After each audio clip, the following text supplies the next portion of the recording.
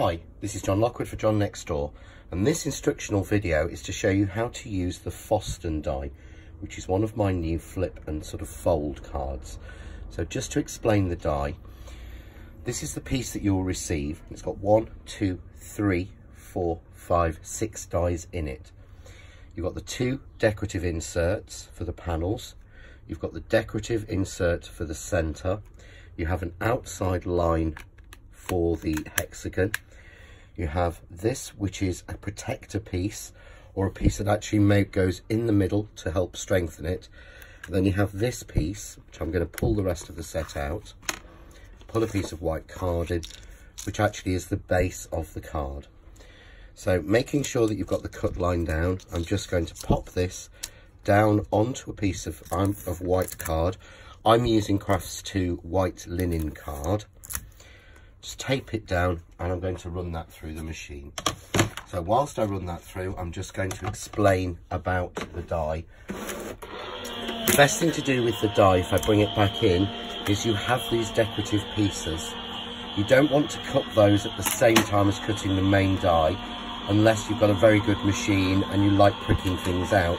It's far easier to get a cleaner cut once you've got the main piece cut. So if I take this out, push that away, and here we go, you've got the main piece. So it just falls out of the die cut. I'll pop that to one side for the minute. And as you can see, what it's done, it's cut the outside square, it's cut embossed lines here that follow the hexagon and the fold, and it's cut here for the hexagon. So all we do to make the basic card is turn it over onto its front and fold down. You don't need any tools or anything. The die has strong enough lines to give you a flip card just like this. If you want to add a decorative panel, choose one of the decorative panels, and I'm going to choose the lattice. And you want to pop that in at the base, leaving the space there for the fold, but you can see that it's designed so that you don't want to go that high. You'll cut into your hexagon. So we're just going to pop that into place, and that will cut that pattern, that lattice pattern, all the way in. So just going to tape that down just to be secure. And while that's going through, I'm going to pop that onto my plate. I'm just going to take a scrap of the card left from the previous cut, and I'm going to cut a decorative top. So I'm going to use the lattice and the hexagon. I'm going to put these together using my long piece of tape trick. So take a long piece of tape, sort of attach it to your fingers so you've got 2 handles, and pick up the die. Place the next die that you want down. Holding between the 2 fingers allows you to move that die around until you're happy it's centered. Once you're happy, you can then pop that down on a piece of card, and we'll cut that as well. So I'll just run that through the machine. Now, the die is designed so that you can use the lattice on one side or the other side, or you can use this floral design, which matches exactly with my swirl leaves. And you've even got an individual version of the flower that's in the centre of that design, should you want to add a flower or add a few flowers on. So this is now cut.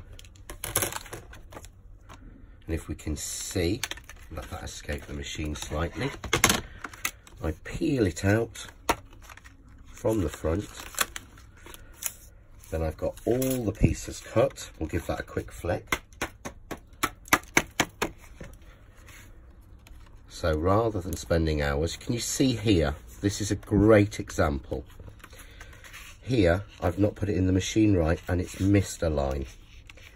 So I'm just going to take out all the bits that are loose.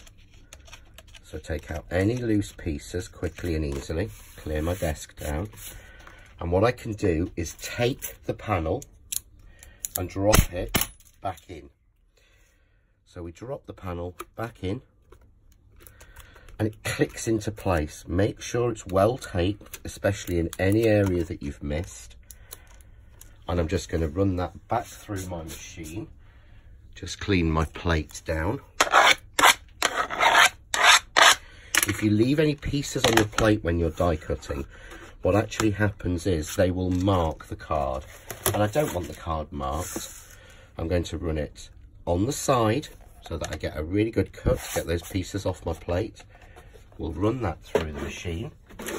While that's running through, I'll show you the lattice hexagon, which again, just take the last bits out.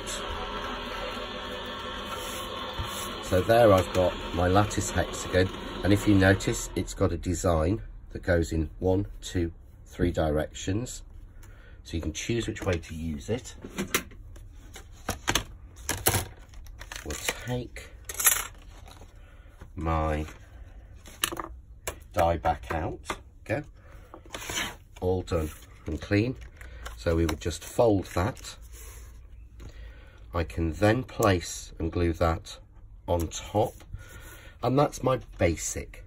Obviously I can then take other colours of card and slide them in, cut a piece to size to fit behind, use the plain hexagon to mount that, and add your flowers, your sentiment, whatever you want.